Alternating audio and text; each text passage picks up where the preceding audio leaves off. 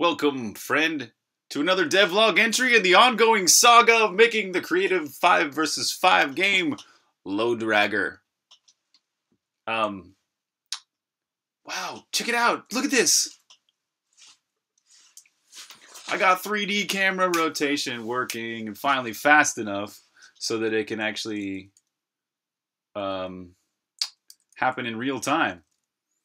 You can see that it's not actually rotating the camera correctly when it goes from 0 to 45.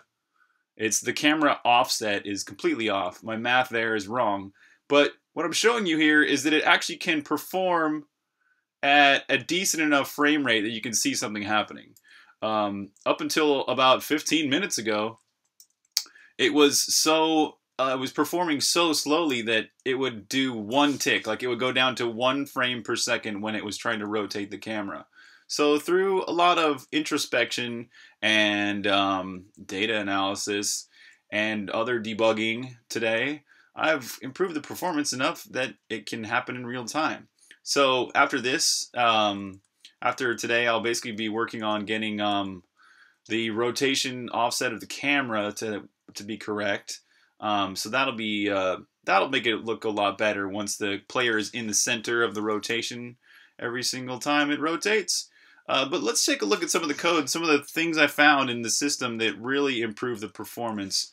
I started with adding a whole bunch of debug statements to track the render system, because I was very curious to what was going on, and I found through starting to track the EIDs of which entities basically were on screen, I found out that there was something really weird going on. It was drawing 1,800 different entities, and I was looking at the bounding boxes and realized that, whoa, some of these bounding boxes, these entities aren't even on the screen, and somehow it's rendering them. And it all turned out to be something really simple. It was like a one-liner. Here you go. All I had to do was tick the camera pause after I ticked the camera rotation. Because when you tick the camera rotation, it changes, of course, the angle of the camera, which changes any one of the 2D positions that you would project from a 3D position.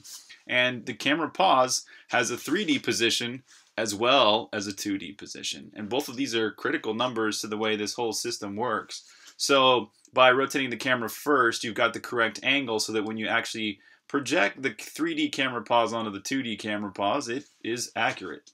So that actually, that one change right there, this one-liner change, which took hours to figure out, was so much improved the performance of the system because it actually was drawing the correct entities on screen. Another huge performance boost came from hollowing out this bush. So you can see this bush has like this many voxels. It's only 16 by 16 by 28.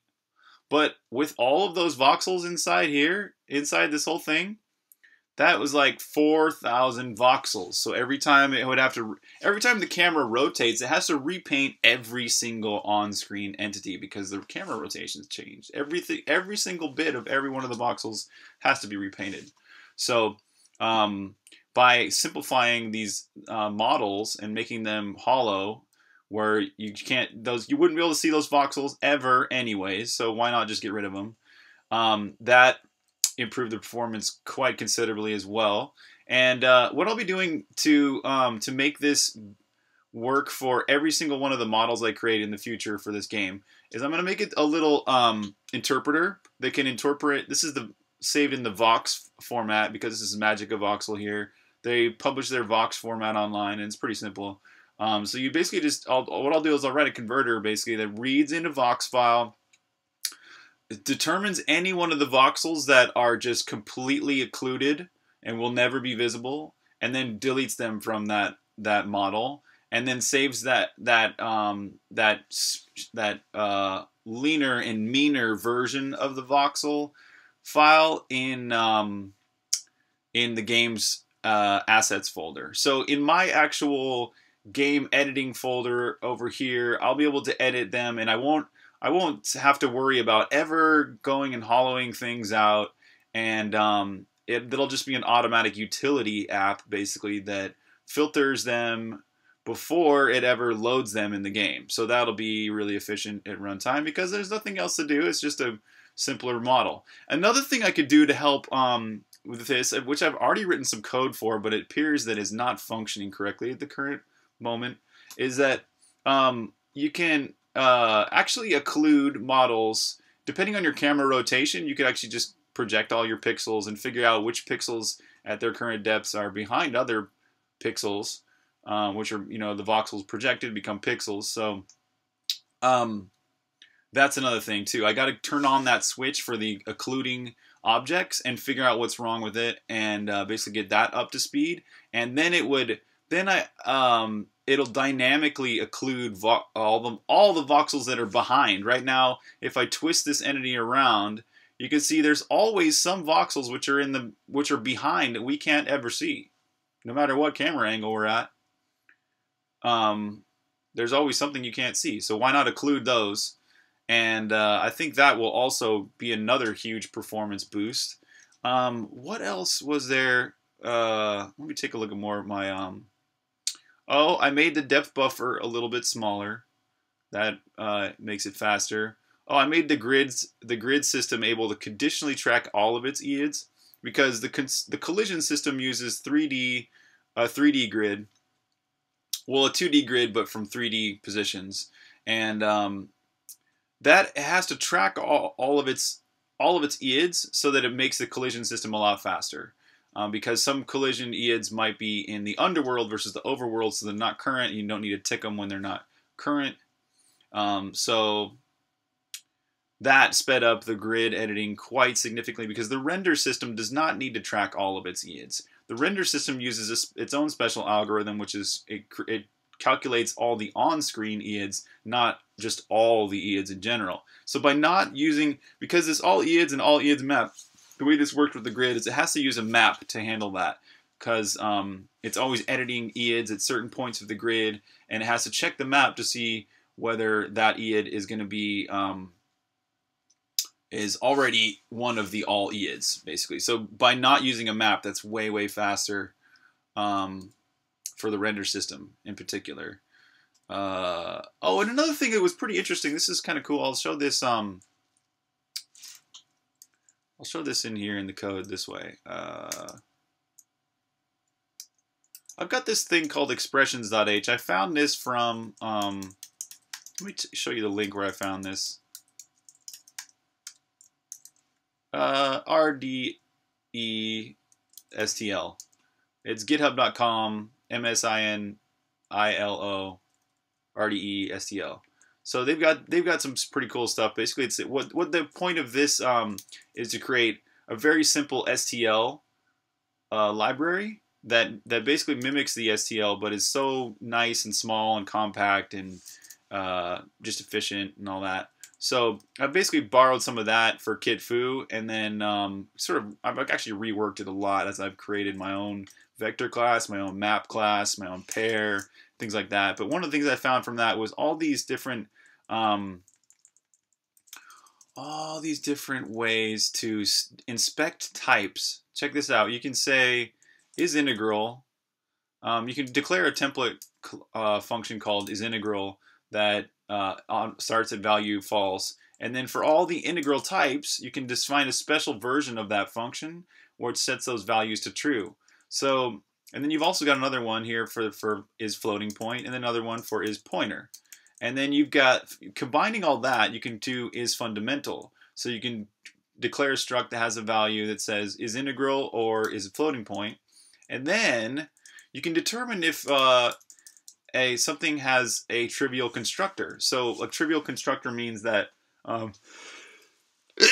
excuse me, it just doesn't have a constructor. Basically, it's like an integer, for example. It doesn't have a constructor. It just starts at whatever value it is unless you assign it a value when it starts. So let's look at the problem. What I'm trying to describe here is the problem was that I used to have explicit pair, and it looked like that. So when I would create a pair with only the key and not the value, or only the first element, not the second element, I see this. There's nothing initializing the second value to anything. So if that second value is an integer and it doesn't have a constructor, it's just going to be random data. So what I did is I used expressions construct to construct that second element with the default constructor. And let's look at that expressions construct, because it uses that has trivial constructor to do its construction. So let's look at what that is. Here's part of it. We're gonna be looking at this first part down here though. There it is, regular construct. Okay, you just give it an address, and it calls internal construct on the memory, right on that address you gave it. And then here's the magic. It calls internal into type to basically just turn this into a type. And that value we're looking at is if t, which is in our case, we're talking about t being an integer. If that has a trivial destructor, then it gets passed. Then a special version of internal construct will be called. And let's look at those two functions. So one of them would be if we do have a trivial constructor, and one of them will be if we don't have a trivial constructor. And that's what this means right here. This is into type false, which is basically this is just basically into type false unused, right? We're not using the name of that variable, so this is how it's kind of confusing to me when I was first looking at this code. But that's basically what's going on there. And so if it is a non-trivial constructor, like for example a class that you've written or a structure, it's going to call new in place, or what is that called? In place? I forget. But basically this is the new. All this is basically doing is calling the constructor for t on that memory address without allocating any of that memory, right? You've given it the memory already. It just calls the constructor. Basically, that's all this is. And a little bit more. I'm sure there's something else going on besides just calling the constructor. But if it is a trivial type, then it's going to call this version of construct, because we've got an into type true as the value there. So it's kind of some C++ wizardry magic that I didn't actually write any of this. I just basically, like I said, I found it from RDESTL. So they're the smart guys that thought of all this. But I'm proud that I actually understood it enough tonight that I could figure out how to initialize integers to 0.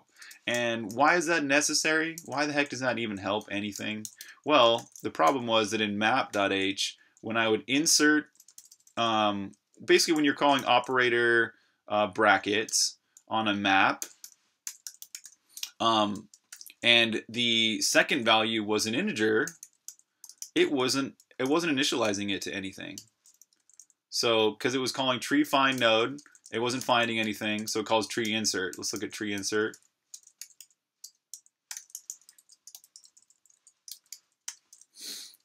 Tree insert, here we go. Basically, tree insert basically goes and eventually creates a pair. Where the heck is that? Is it make pair?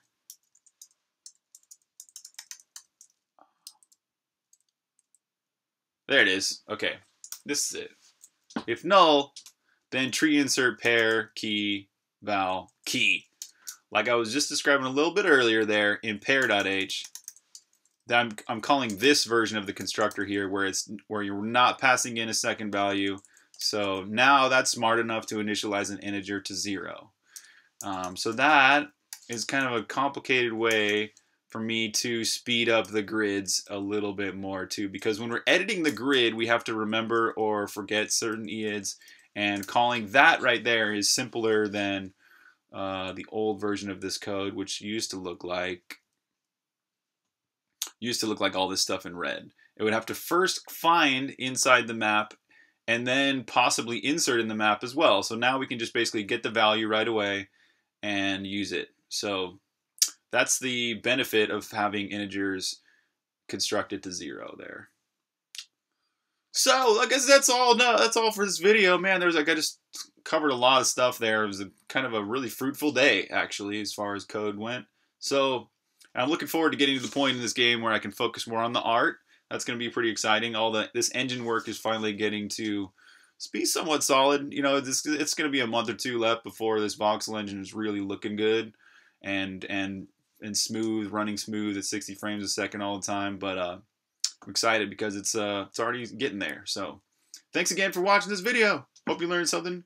Hope this was of value to you. Cheers and see you next time.